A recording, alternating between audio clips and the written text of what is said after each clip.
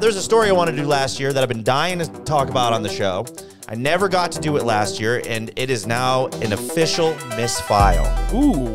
I'm just going to pull up the story. I'm just going to read the story right off the phone here, because it's not that long, but it's very important. Okay. So this is about a Colorado hunter who claims he was sexually assaulted by a Sasquatch. Here we go. Darrel Whitaker from Glenwood Springs in Colorado claims a Sasquatch attacked him and attempted to rape him while he was walking in the woods. God, even Sasquatch is being Me Too'd. Yeah, I know. It's sad. No one's safe. The 57-year-old man was walking to his hunting cabin on Sunday to see if it had suffered any damage during the winter. All of a sudden, he said a large gorilla-like creature dropped from a tree in front of him and punched him in the face. It was at least 8 foot tall, and its punches hurt like hell. I was knocked right out at first blow. He was trying to recover from the attack. The large humanoid creature began to tear his clothes off while letting out some terrifying howls. He said, when I regained consciousness, he had already torn my pants and was tearing through my underwear. I stabbed him in the shoulder with my hunting knife, and that made him run away. Mr. Whitaker immediately reported the attack to both the Glenwood Springs Police Department, the GSPD, and the Colorado Parks and Wildlife Agency, and a joint investigation has been launched. Now, this is a very serious problem in the Sasquatch hunting community. We all know, we all go out into the woods. Some of us may have dressed up that day, may have put on, you know, like an alluring shade of lipstick, or camouflage lipstick, or whatever it is. Or women's cologne. Yeah, or women's cologne. Or Don't recommend doing that. You've got your hunting high heels on. It doesn't matter. You're going to be attacked savagely by Sasquatch. We all know it's going to happen in one fashion or another. But here at the JTO, we have officially come up with a anti-sexual assault Sasquatch kit. If you're out there, you're trying to create your own documentary where you're trying to catch Sasquatch, you need to be safe. You need an anti-Sasquatch rape kit. Only sold here on the JTO podcast. Tested by the Agents of Miss. So, first tool in the kit, pretty simple. Everybody knows that Sasquatches derive their power from their fur. Yeah. The more fur they have, the more powerful they are. We have a JTO Sasquatch hair trimmer. Hear that? Now, that's the sound of safety. You think, why should I buy a JTO Sasquatch trimmer? Wouldn't a normal trimmer work? No. No. Sasquatch hair is very thick and very powerful, and you actually need a special blades to cut their hair. Yeah, that's right. A special blades to cut their hair. Special blade. Good articulation. All you need There's more than one blade, bitch. All you need is one of these bad boys and cut through the bullshit.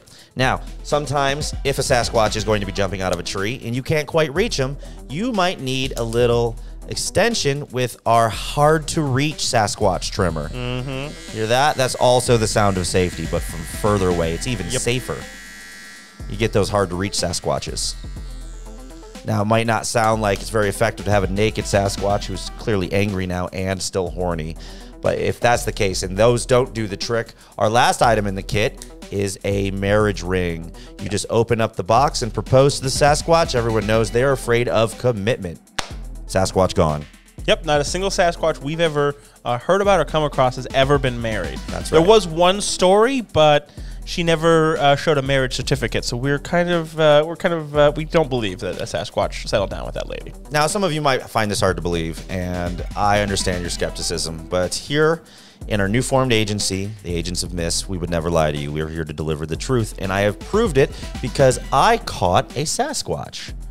I set up a Sasquatch trap filled with bananas, injected with NyQuil. Now, when you made this trap, was this the first trap, or was this one in a long line of traps that you tried out? Nope, first trap, very easy. No problem whatsoever. You didn't have another trap that... Nope, it ate the bananas, went right to sleep, wakes up with a raging hard-on. Didn't have another trap that killed 3 JTO interns? Nope. Where you fed a Sasquatch methamphetamines? That was nobody's fault. You fed a Sasquatch methamphetamines, and it ripped through our studios, killing 3 of our JTO interns. So I'm just going to hand you the ring box. You go ahead and take that, because I brought this horny Sasquatch in from the wilderness of Georgia. What? You just propose to it. It'll go away. I don't like this plan. Doesn't seem it's gonna work. Well thought out. Do we have tranks? All right, so I've got my Sasquatch chain. I'm going to bring him in. Yeah. Yeah, look at that. So, yeah, this is my Sasquatch I got. He's very horny. He's very ready to go. I didn't make him wear the chains. Actually, it's his idea. It's kind of kinky. Wait, so he brought the chains himself? Yeah. I don't consent to this. I don't want this experiment. I don't think it's... See? I don't think he's into it either. Oh. Yeah. Oh, looks like his interests lie a little bit more in the ginger variety.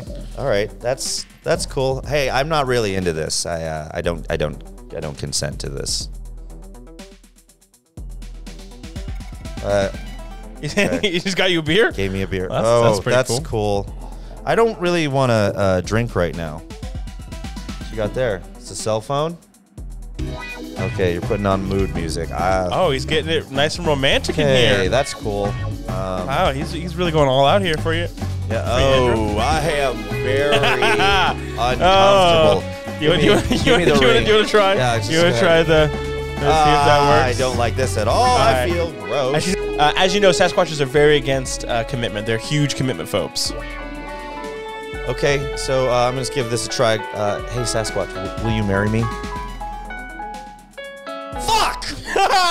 Oh my God! He just said yes. Andrew is now engaged. I didn't like that at all. Yeah, that backfired for you, didn't it? Yeah. Yeah. Well, hey, we're going to keep testing out the Sasquatch anti-rape kit, but the Sasquatch capturing kit does work, and we do sell that on our website. So you guys can go check that out at jto.com. Before we get off the topic of Sasquatch, I have some video evidence. You know, not that I need it. I just got assaulted we have one in studio that's trying to... But check this out. This is evidence on the news. And yes, again, let me tell you, if it's on the news, it's got to be real. They're not legally allowed to lie about anything, as I've proven time and time again. I'm going to show you this video, Bryant, of a swamp squatch. A swamp squatch, all right. Or better known as the skunk ape in some circles, if you're rude. A local fisherman, his name is 66-year-old John Rodriguez. He's from 66, Tampa. still sharp with eagle's eyes. Lettuce Lake Park. That's on the Hillsborough River near USF. See that picture, Brian? You're probably thinking, is this real there it is. or just a hoax? However, a weird news writer for Huffington Post. Check it out. He's just chilling in a mud bath, says he got hanging out. Too. He told me over is that Sasquatch that looks like just like a gorilla? It's a skunk ape. Look at the metadata.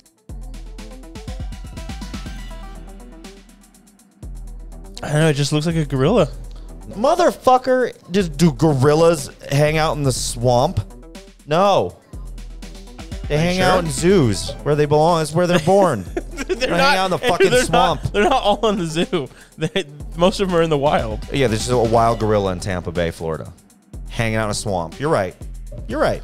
I don't know. It's Tampa Bay, Florida. Maybe some weirdo has a fucking gorilla and it let loose the gorilla and the gorilla went out into the swamp. I mean, that is a really good point. Yeah, it's Florida. That is a good point. Yeah. That gorilla was later arrested after setting its house on fire while cooking naked on a George Foreman grill. I bet if we Googled Florida man gorilla, we'd probably find that. I was just huffing paint fumes with my pet gorilla. Next thing I knew, it ripped a child in half down at Disneyland. I don't know what the fuck happened. I bet there's a story with those same reporters talking about the ape they found. Last week we thought we might have seen a Sasquatch in a photo, but in the same area, a small child was ripped apart by a gorilla.